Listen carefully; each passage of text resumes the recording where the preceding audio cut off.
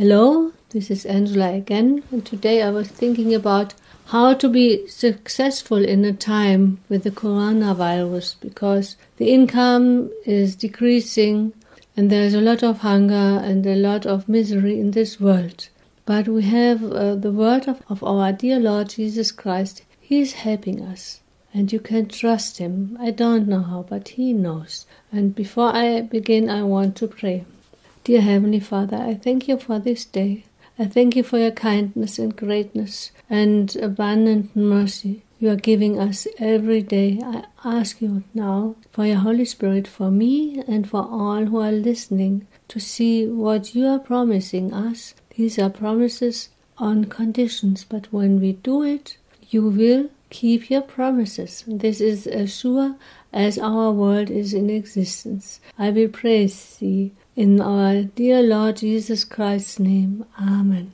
I heard of a brother. He wants to have some chicken and wants to grow them and to get more, to help some widows and orphans to sustain them. And possibly also had to earn not much but more money to save it and to buy perhaps a piece of land or to develop the well, that there are coming some solar cells to this well, that it is working in the future. And then I was thinking on Maleachi 3. You can study the whole chapter, it is really good. But I want to begin from verse 7. The Lord is said about us, even from the days of your fathers ye are gone away from mine ordinances, and have not kept them. Return unto me, and I will return unto you, saith the Lord of hosts. But ye said, wherein shall we return? Will a man rob God? Yet ye have robbed me. But ye say, wherein have we robbed thee? In tithes and offerings. Ye are cursed with a curse, for ye have robbed me, even this whole nation. And now it comes.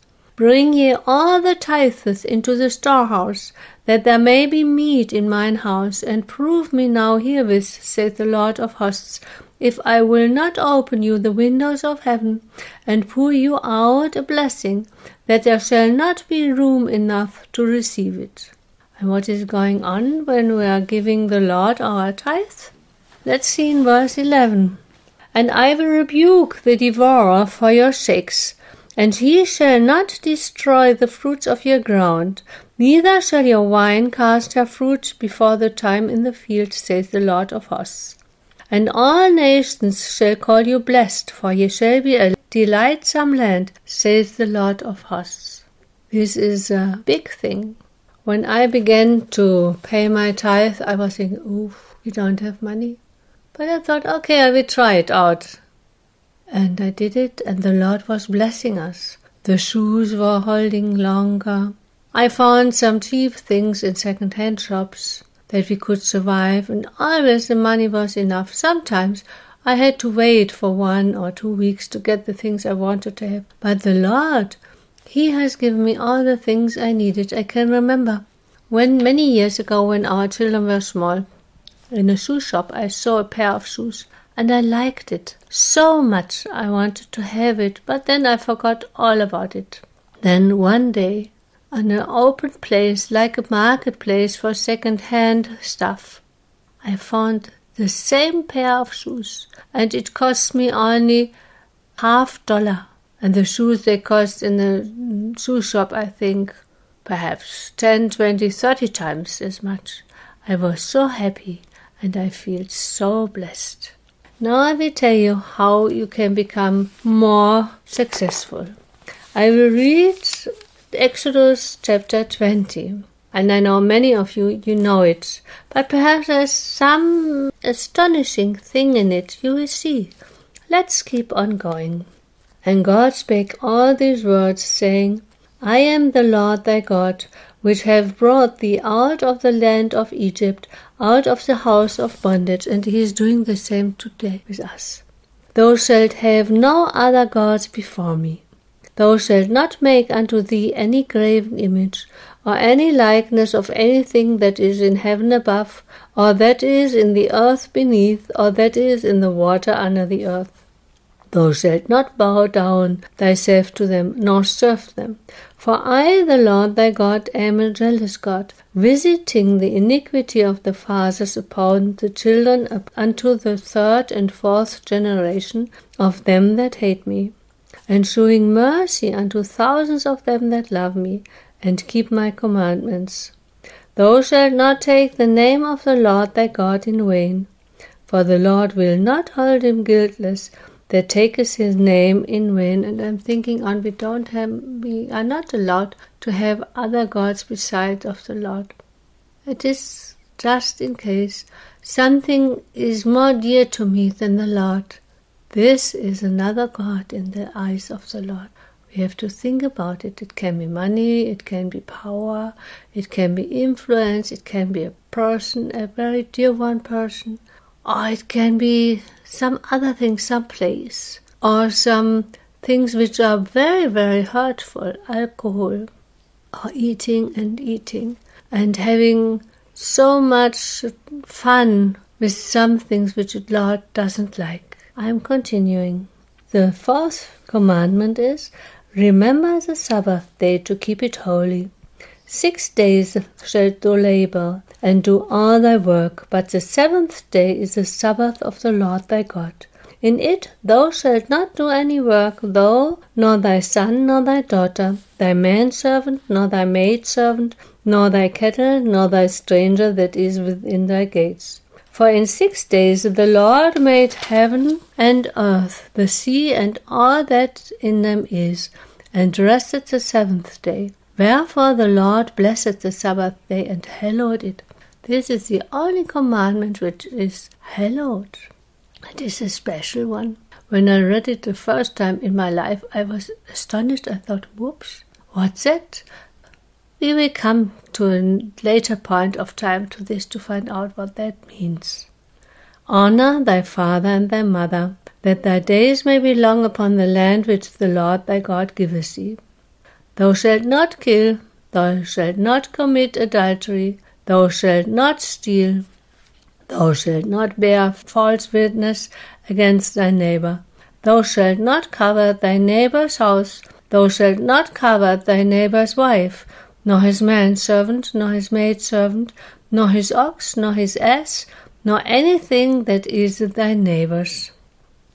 How easy it is to covet something when we see that a dear friend gets a really nice new car or really nice new thing which we also want to have, and we don't have the money.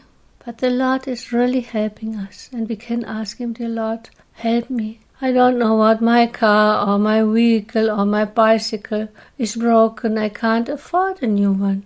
Help me. When we're keeping these words with the help of the Lord, because we can't do it by our own, then we will get a really blessing, a big blessing. And this will make our life successful, even if we don't have money.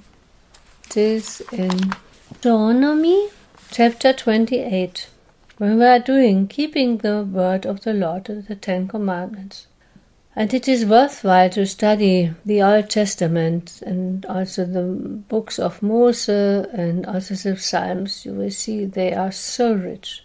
And it shall come to pass, if thou shalt hearken diligently unto the voice of the Lord thy God, to observe and to do all his commandments which I command thee this day, that the Lord thy God will set thee on high above all nations of the earth. And all these blessings shall come on thee, and overtake thee, if thou shalt hearken unto the voice of the Lord thy God. Blessed shalt thou be in the city, and blessed shalt thou be in the field. Blessed shall be the fruit of thy body, and the fruit of thy ground, and the fruit of thy cattle, the increase of thy kine, and the flocks of thy sheep. Blessed shall be thy basket and thy store. Blessed shalt thou be when thou comest in, and blessed shalt thou be when thou goest out. The Lord shall cause thine enemies that rise up against thee to be smitten before thy face. They shall come out against thee one way, and flee before thee 7 ways. The Lord shall command the blessing upon thee in thy storehouses, and in all that thou settest thy hand unto. And he shall bless thee in the land which the Lord thy God giveth thee. The Lord shall establish thee an holy people unto himself, as he has sworn unto thee, if thou shalt keep the commandments of the Lord thy God, and walk in his ways. And all people of the earth shall see that thou art called by the name of the Lord, and they shall be afraid of thee. And the Lord shall make thee plenteous in goods, in the fruit of thy body, and in the fruit of thy cattle, and in the fruit of thy ground, in the land which the Lord sware unto thy fathers to give thee. The Lord shall open unto thee his good treasure, the heaven, to give the rain unto thy land in his season, and to bless all the work of thy hands. And thou shalt lend unto many nations, and thou shalt not borrow. And the Lord shall make thee the head, and not the tail. And thou shalt be above only, and thou shalt not be beneath, if that thou hearken unto the commandments of the Lord thy God, which I command thee this day to observe and to do them. And thou shalt not go aside from any of the words which I command thee this day, to the right or to the left, to go after other gods to serve them. But it shall come to pass, if thou wilt not hearken unto the voice of the Lord thy God, to observe, to do all his commandments and his statutes, which I command thee this day, that all these curses shall come upon thee and overtake thee. Cursed shalt thou be in the city, and cursed shalt thou be in the field. Cursed shall be thy basket and thy store. Cursed shall be the fruit of thy body, and the fruit of thy land, the increase of thy kin, and the flocks of thy sheep, and so on and so on. But the Lord is good. We can ask him, dear Lord Jesus, help me to keep thy commandments. Help me to live to your glory. Help me to become a man or a woman after thy wish, how you want me to be. Help me to do all these things, because I can't do it by my own. And he will bless you. I know it. And he will keep you in his loving hands. Thank you very much for listening. I want to finish with a little word of prayer. Dear Heavenly Father, I thank you for your loving kindness, that you want to bless us, that we can put us in your loving, kindly hands, that you will shelter us and save us for all the bad things which are in these worlds, for the evil demons which are around who want to disturb us and to make pain in our hearts. Help us that we come very close to you and make people out of us as you want us to be.